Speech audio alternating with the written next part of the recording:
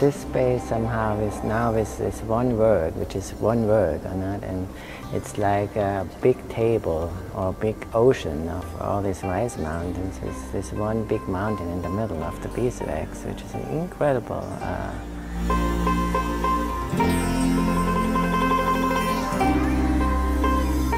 We wanted not to have different works in this space. We wanted to have like one work, which includes somehow everything. And therefore I also didn't, I had this exhibition last year in Grenoble, which was a very big, great museum exhibition with different works in different spaces and so on. And then Beatrice asked me, this is very beautiful in Grenoble, but I want something really special for this very special space. But the decision was that I really wanted to have one work.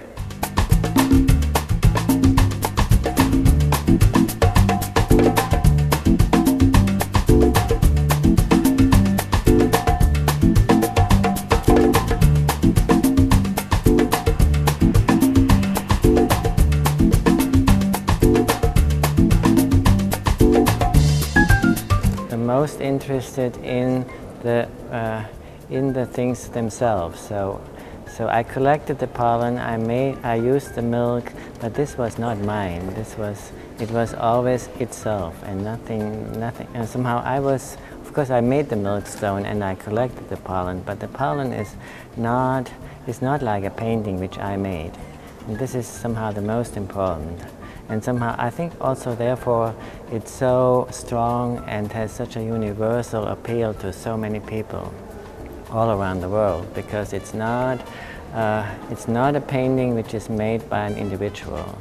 And I think with inviting now, after all these exhibitions which I made over 30 years, so many exhibitions, which was my exhibition actually, but somehow I always felt this is much more than myself.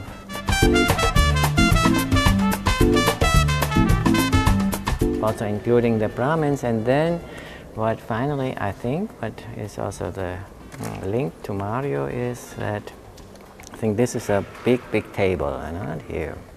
So, and at the end, when the Brahmins will come, they asked us to have many fruits which they will burn in the fire. So I suggested we have one of Mario's fruit tables, and we finally burn all the fruits on the table.